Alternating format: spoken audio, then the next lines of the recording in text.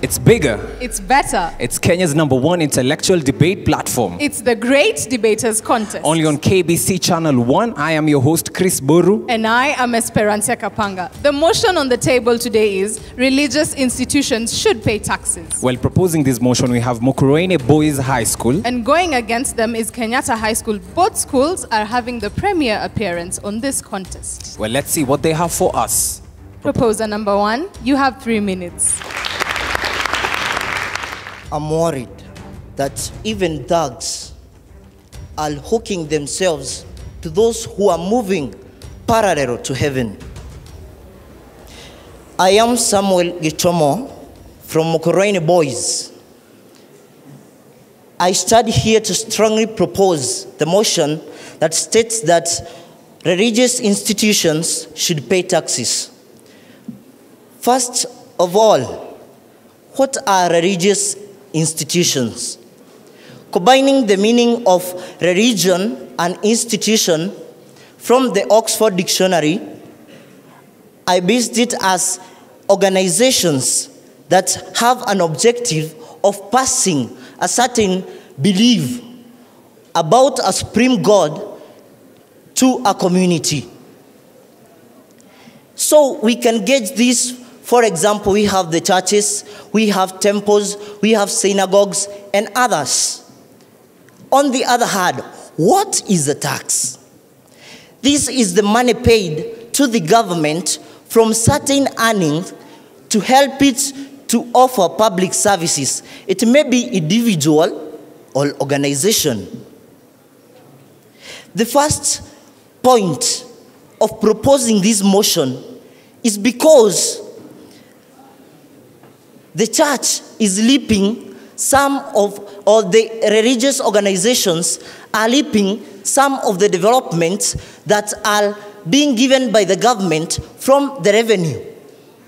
For example, gauge them from roads, that is infrastructure, electricity. It goes without mentioning even the security of the country.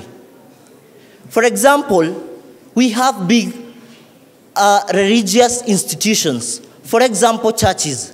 If I take the most famous St. Andrew's PCA, where no one can give a speech or preach without a use of a PA.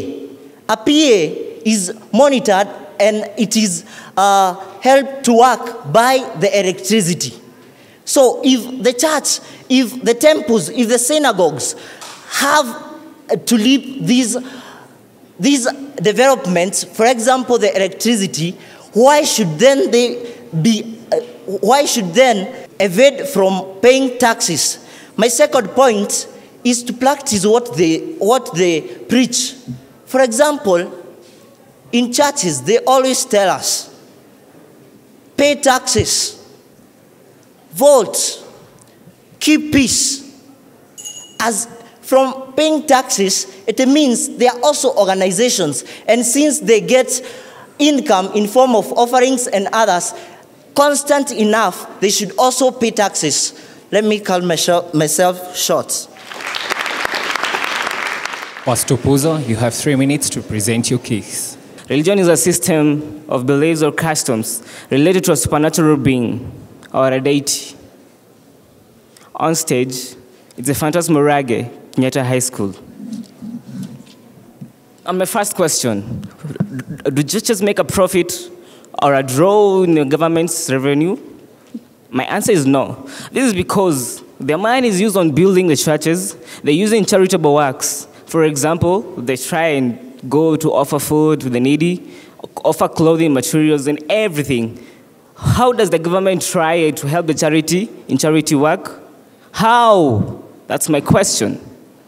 And number 2, how can the church offer the government its money, and the money is used in wasteful resources? On the past 2 weeks, we have had the NYS scandal, whereby the NYS is losing some amount of 90 billion Kenyan shillings. How can the church offer its money, which is used for the charitable work, to go and get misused by the people? Or the people who use the money in their pockets? How? That's my first question to the proposers. Secondly, the key reason that the churches are not taxed is that the taxing them will present the possibility of the government from taxing. This will make the church like out of business with excessive taxes. As it is currently structured, this is now short of happening. The Jewish, the Muslim, the Christian, and other communities can't prevent any other religion from coming up. But if they can all prevent it by coming up, if the churches come up and say like they want taxes by the government. The religious leaders and the communists, that is the customers of the church, that is the believers, they still have works to pay, they have jobs, they have families which they cater for. Then I wonder, how then should they then come back and pay taxes to the church?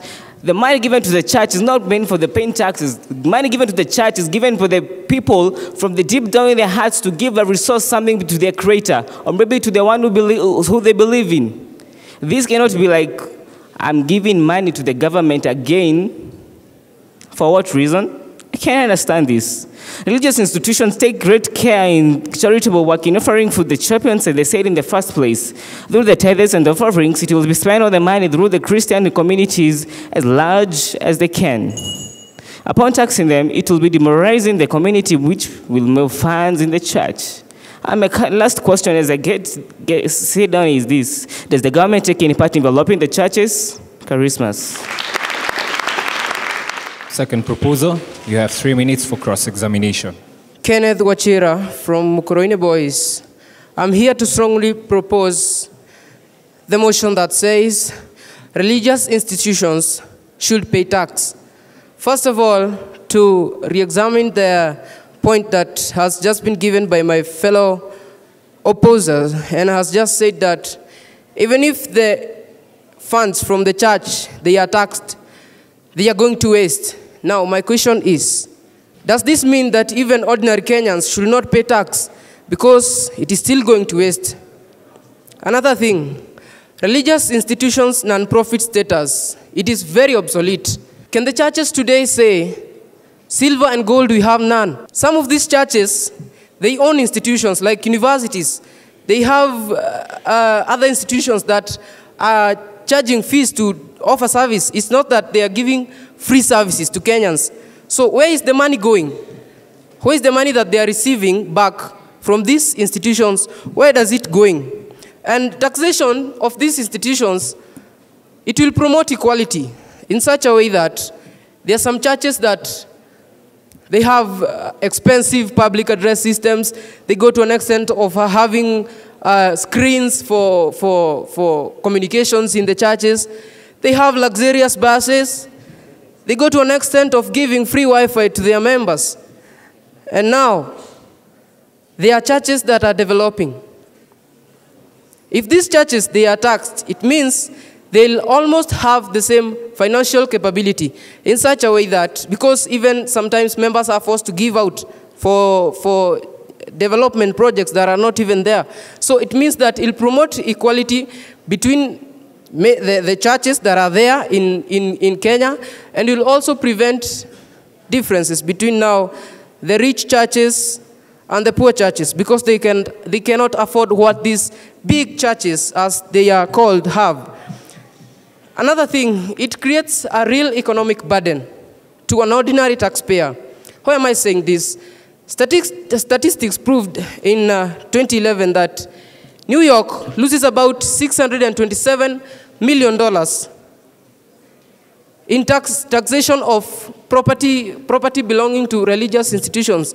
These institutions, because they are not taxed, the government loses a lot of money, which could be used to ease the burden for normal taxpayers. Normal taxpayers, they are complaining that the government is levying too much tax on them.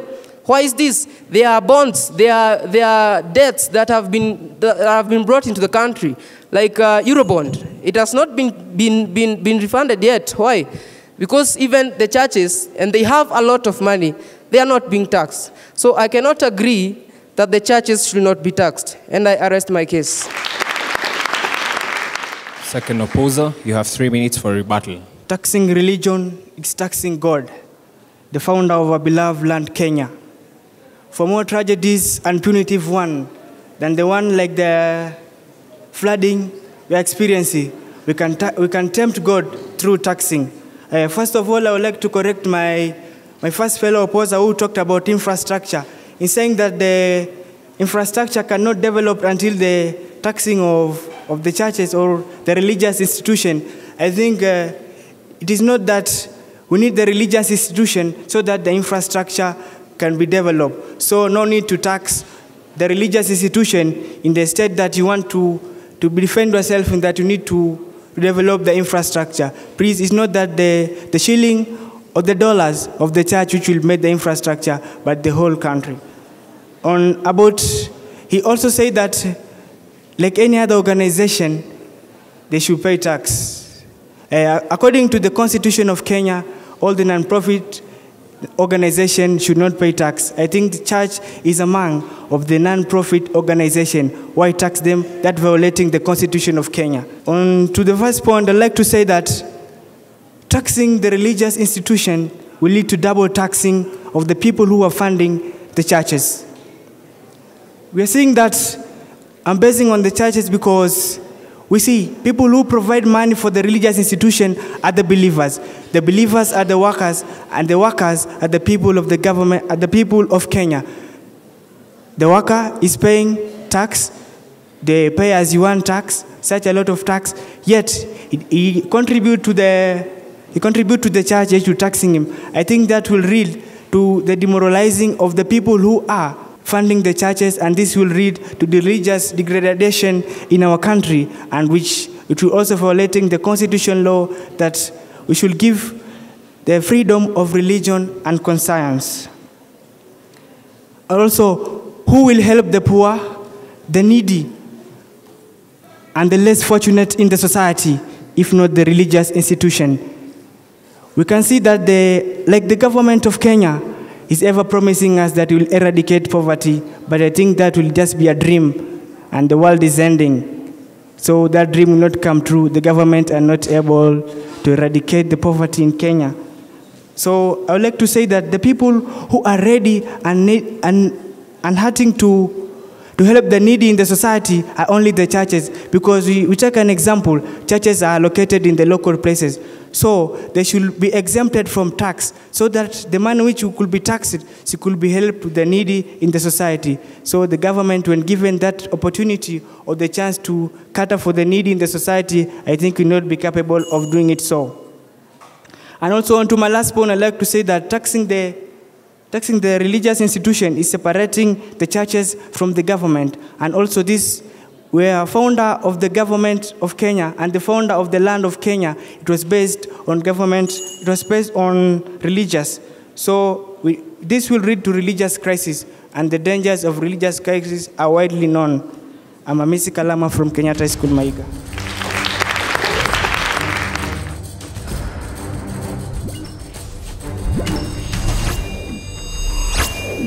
The opposers have been asked if they do not want churches to pay tax simply because it is wasted. Is it really that the larger percentage of our tax is actually useless for us? Proposer number 3, you have 3 minutes to answer the question. Welcome to this world where everything is clothed with the fact that the truth is hidden in the world of the region. I am Stephen from the great Mukurweini boys. I want to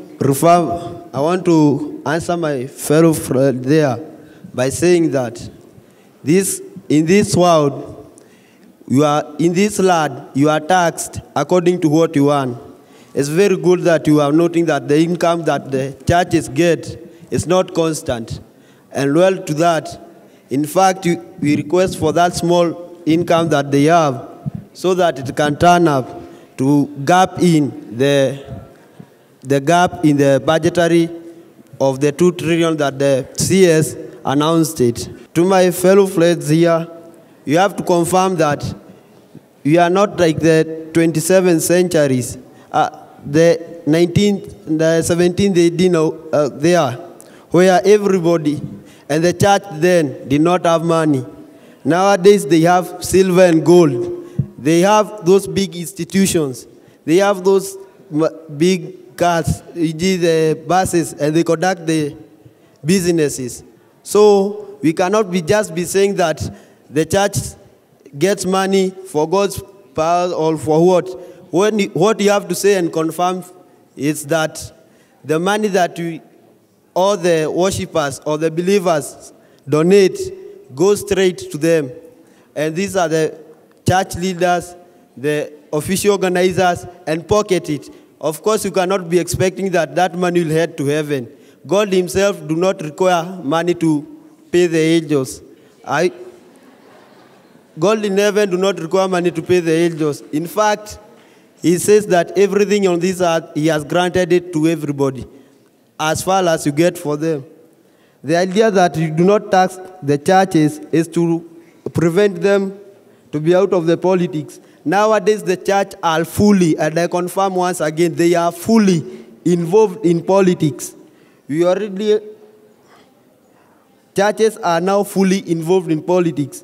You are going to find that the campaigns that are being conducted in the church, and maybe the political seat, the political flag bearers of different parties come to churches, maybe to request for votes, and advertise that you come from the same church, or maybe you are from the same belief, maybe Christian or the other. So you cannot therefore start here to say that the benefit instead that the church should not be taxed, because by taxing it, we involve it in the politics. In fact, now they are fully in politics. So the point of not taxing them is not applying here. To my point, I will have to identify that by taxing, you are going to reduce the coax who are involving the others into misleading beliefs. I rest my case.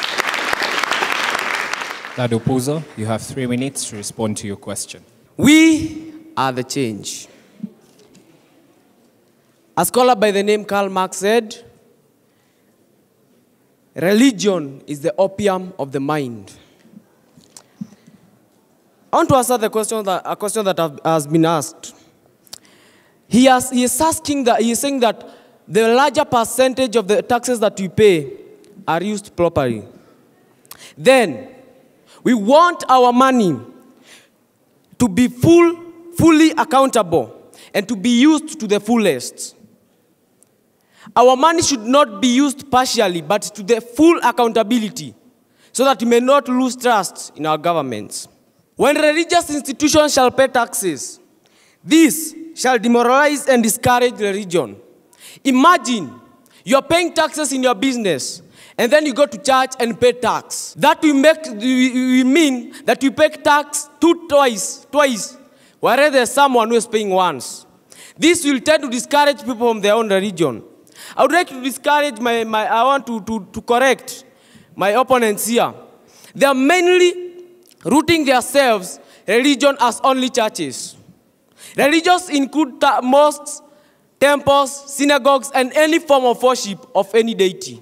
So this shall discourage the worship that is deserved. And to this shall bring about issues of fights. A research made in Nigeria shows that 250 billion euros of revenue go to waste each year. This, according to research by the BBC, shows that it is twice what the government intends to use per year. What is the essence of us paying more tax and it goes to more wastes? What is the essence of us paying money to the government and they are rendering those services to us? Churches go to missions, churches go to children's home, but the government, not even at a single time, is it involved. There's no need to pay taxes. Churches aren't businesses. In the Constitution, it says that it is freedom of worship and freedom of expression and freedom of association. Why do you want to pay for that freedom? Is that freedom? It isn't at all. You should not pay taxes. And religious institutions, and I repeat, they should not pay taxes. Founders of this great nation, Kenya, founders who lifted the pillars and they made the foundation of this country, intended to raise a country which is federal. But you have turned Kenya, and you have turned the whole of African nations, and even to the world as a whole, countries of theocracy. I'm Michael Njuguna from Kenyatta High School. Kindly join me to oppose this motion. Thank you.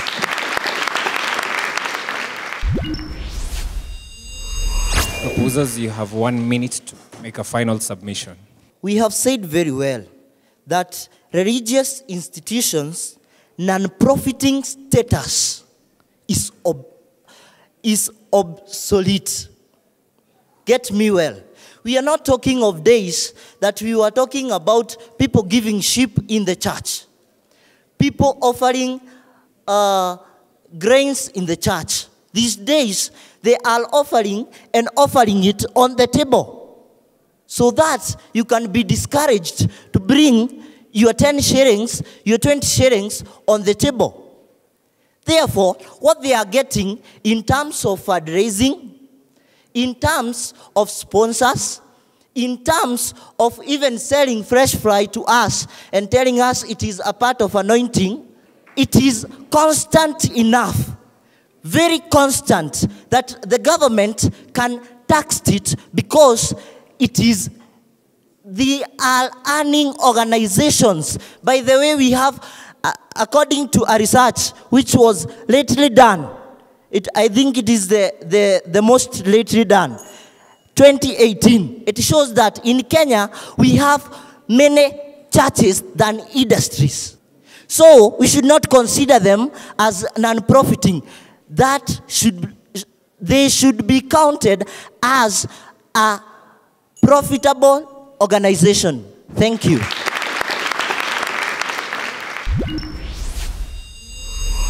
Proposers, you have 1 minute to make a final submission. My fellow proposer talked about religious leaders driving expensive cars. Instead of the money used in buying the cars, so it should be taxed.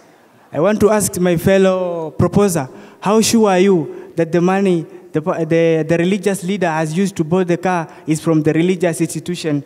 I think that is accusation, and accusation is worse than killings. A religious institution, more of businesses, so as to tax them. Thank you.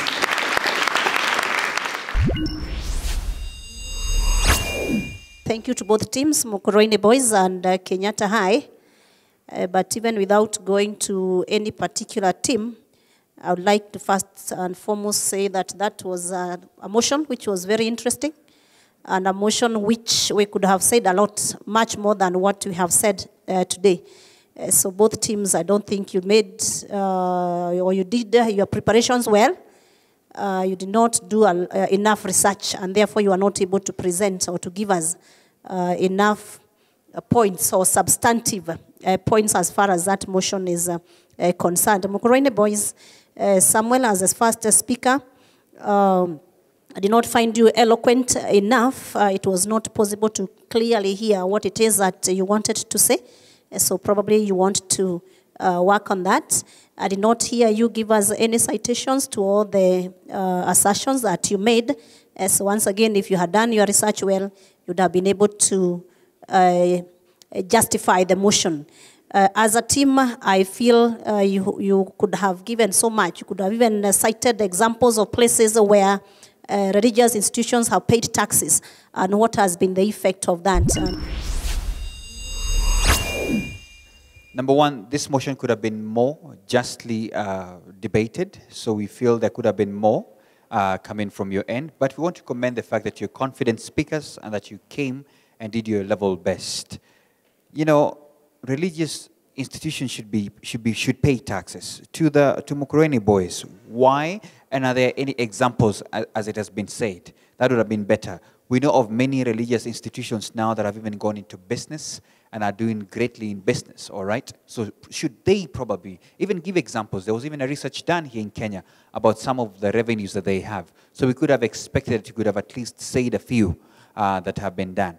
To Kenyatta High School, you know, probably you're trying to tell us that, listen, taxing, I think that was Kamiji, you say that taxing religion is taxing God, which is a good statement. But now, go down to prove to us why we shouldn't.